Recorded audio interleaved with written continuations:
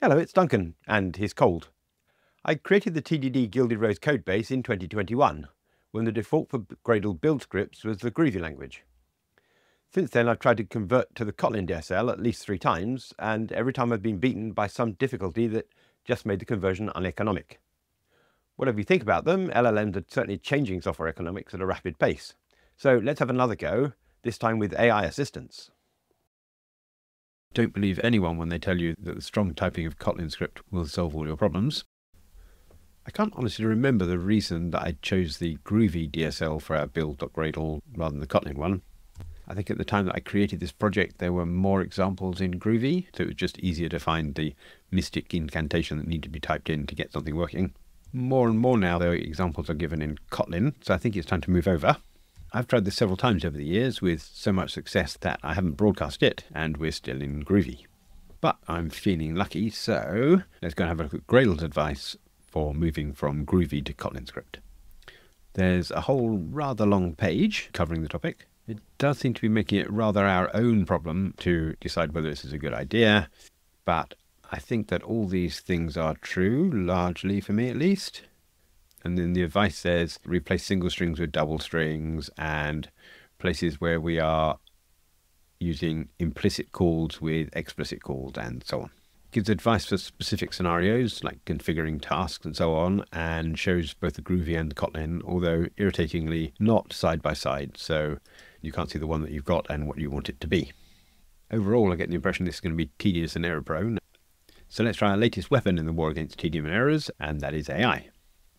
So we can select all of this and say AI actions, new chat using selection, and I'm going to say please convert the following Gradle build from Groovy to the Kotlin DSL.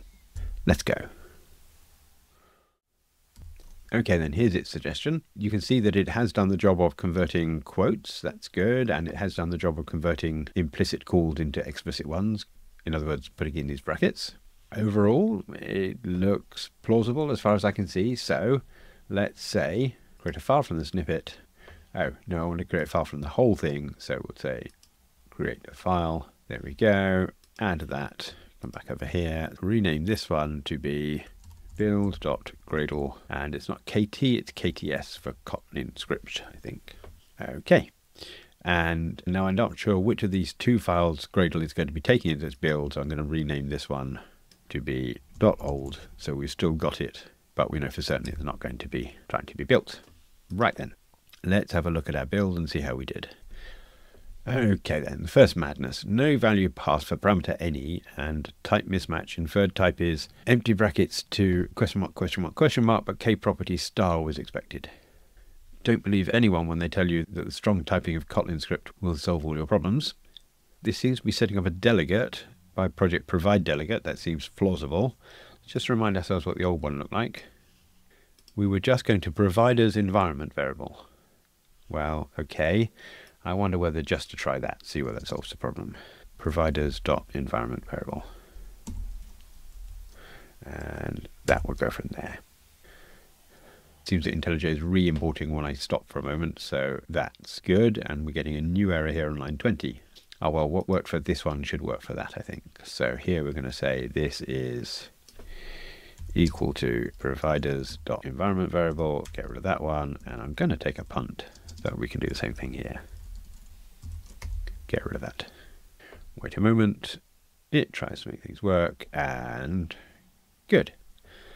Okay, at the top here we have Kotlin options, something something to something is deprecated. Please migrate to the compiler options DSL.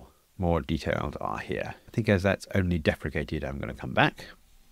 Okay, type mismatch. Inferred type is provider string, but string was expected. Okay, don't know what that means. And we don't appear to be able to go into this flyway thing, whatever it is. Maybe in load script configurations. Location aware exception build file. All Gradle internal exceptions. Okay. Not sure that hasn't made things worse. Let's just try making a change and refreshing. Oh well, at least we're back to the old problem, whatever that is. Again, can't navigate in there, which is a bit useless. Let's have a look back up at the top again. Ah, here we were doing or else something.get, which is a provider, so we're calling get on whatever provider is, but I've lost that here. So I wonder if I just put that back there and there and there. Wait for a moment. Now where are we? Oh, right. Okay, so we seem to have finished most of the things. So things like task with type have been upgraded. That's good. Java toolchain, that's all compiling, I think. The dependencies, that seems to be fine. There's a little bit of an issue here, I think, where things like Jackson version, it's here, we've just got a val set up. Whereas in the old file here, they were assigned into ext, which as far as I can see is a hash table that can be used in other places and then pulled out in, for example, here, this $. I'm not sure that's doing the same thing or not, but this says that it compiles, so that's good. Let's go back to the issue we have, and that is generation tool, and it's saying inferred type is something to unit, but closure of something was expected. Okay. Again, no drill down at all, but given that we got this configuration originally from new sudo Gradle, let's go and have a look on the internet to see whether we have a version of this in the Kotlin DSL. Okay then, here's the GitHub page for the plugin. It has the Groovy DSL here, which it looks like we just copied because we have the same comments in it. But if I scroll down, there's a version of the Kotlin DSL. Now, unfortunately, we can't see them side by side, but what I do see is that this jOOQ configuration has this apply here, and as does this JDBC and generator and so on, whereas that apply isn't here in this Groovy version. We just have a block straight away. So I wonder if we can fix this by saying .apply. Now it seems to be saying we need to call generation tool. Let's go back and have a look. Okay, putting what we have side by side with what we think we want, it looks to me like this generation tool should in fact be jOOQ configuration. So let's take that and put that there and see how that does. Now we have JDBC. Yes, there we are, look, apply. So if we put .apply in there, rebuild, properties. We seem to have to create a property and then apply on that. So it seems to be exactly the same example. So let's copy that and use it there. Rebuild. Property does not have constructors. Looks like we need to import this one. Go and get that, put that up the top. See whether that fixes things. Okay, good. Now we have the same issue with generator.apply.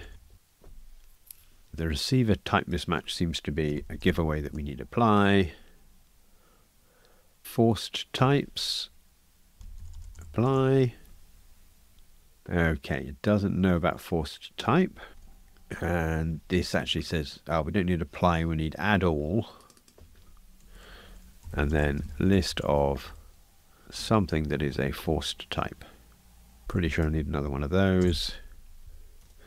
It looks like we need to call the constructor on forced type here, so that's forced type.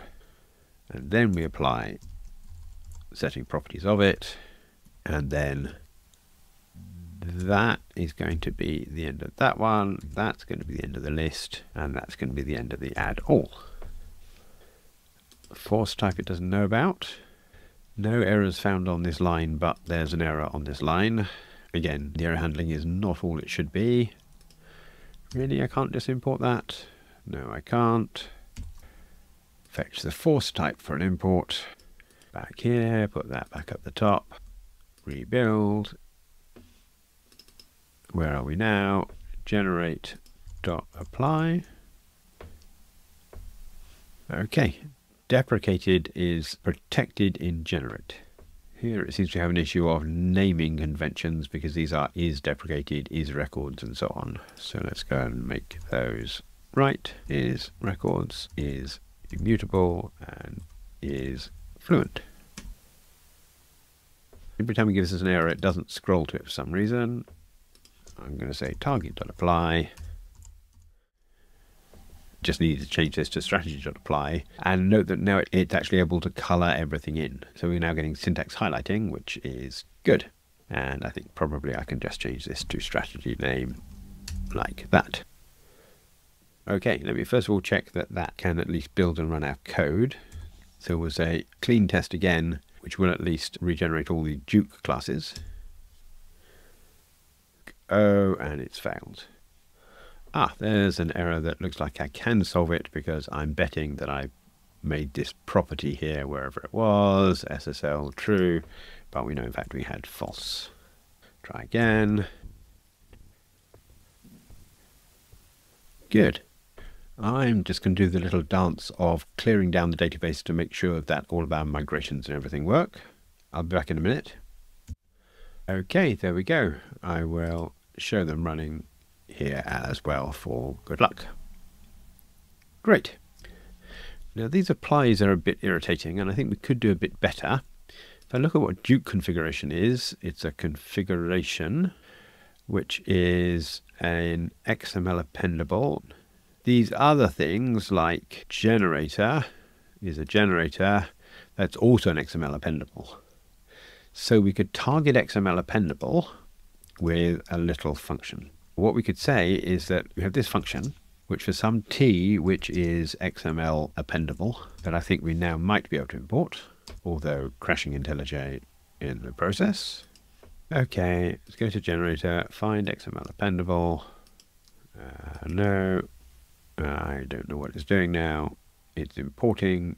It's now stopping importing. Can I go back up here? Maybe let's comment that out for now. Go back up here and say we want to import. Oh, look, there's our issue. The import failed for some reason. Okay, give an XML appendable. Can I stop this? No. Given some function where t is an XML appendable, if we make... No, sorry, IntelliJ's gone again. Can I quit? I cannot. Time to force quit. Second time in 2 weeks. Okay, force quit IntelliJ, restart IntelliJ, fix that. Come back down here. Say, if I had a function where t was XML appendable, and I made an extension function on the t that was an invoke, that took a block that is the same type as apply. So what does apply take? Well, apply takes a t to unit. Go back here and say, let's take one of those, and we actually want this to just be an alias for apply, really. Now, if it's an alias for apply, then I could just call it in here. For example, there's one, and that would be fine. But that's not really much help. We want to get rid of that noise, and we can do that by making this an operator fun. If we do, then what effectively we're doing is we're saying that this could look like that with the brackets around it. And, well, we'd go all the way down here, wouldn't we, like that? But now, this invoke needn't be there at all. It doesn't seem to be an option it's giving us. I don't know why. But if we just remove this, then we'd be calling this invoke. And you can see if I click on that, there you are, we end up on the invoke. We've still got a bracket at the other end that is a bit wonky. But this is the sort of way that we can build a DSL of just blocks. So it means we can get rid of that one, and that one, and that one, and that one, and that one. In fact, let's just say apply, apply, and Control G, G, G, G, and delete them all. Like that.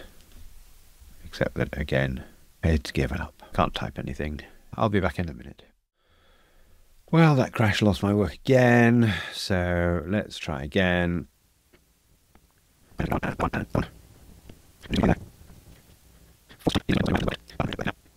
And you notice when it compiles, everything goes nice colours again. Well, colours again anyway. Don't know quite why we still need the apply here. I would have thought that we can call invoke. That seems to be happy. But it looks like when we call the constructor directly, that expression isn't being used as the input for this invoke here. Which at the very least I'll make private, I think. What's our issue here? Is marked unstable. Well, not much we can do about that. Maybe back to apply. And one last thing here, which is this Kotlin options. Let's see what we can do about that. Alt enter. There's no quick fix for deprecation. Please migrate. More details are here. But I can't click on it. Can I select it? No.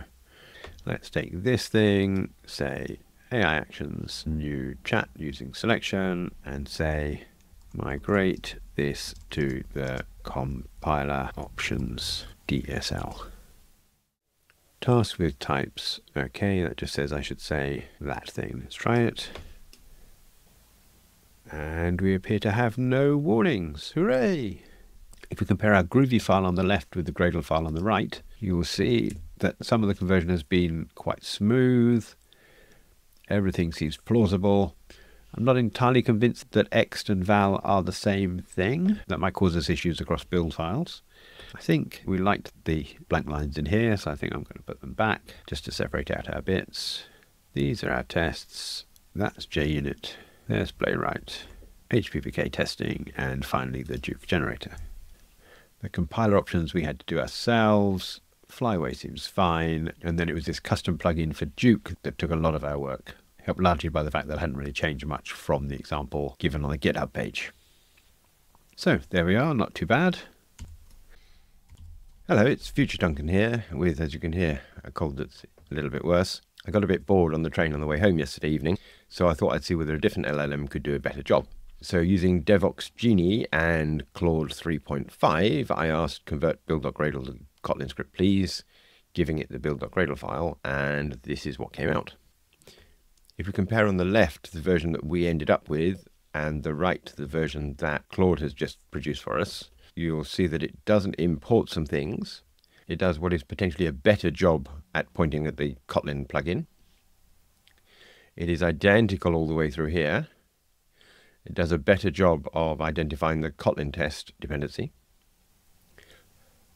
It uses set rather than equals for some properties for some reason. It hasn't fixed the compiler options. It obviously hasn't done the invoke trick, but it has fixed up the jOOQ configuration. And in fact, arguably down here with the force types where we had add all list of with only one thing, it did a better job here by adding just one force type. And having tried it, it works first time. I really no idea where the knowledge of how to make the jOOQ DSL work comes from, but it is remarkably impressive. So maybe the lesson here is that if one AI tool doesn't do the job for you straight away, just try another one because it might. Anyway, back to you 2 days ago, Duncan. We still do have a little issue down here where this is preventing the generate task from running as part of the build. We have to uncomment it to generate jOOQ unless we've done a clean. There is actually a way to fix that, it turns out, but as you can hear, my voice is going, so I think we'll leave that until next week. If you'd like to see how we can use Gradle build caching and task configuration to run tasks only when they absolutely have to, then now would be a good time to subscribe to the channel.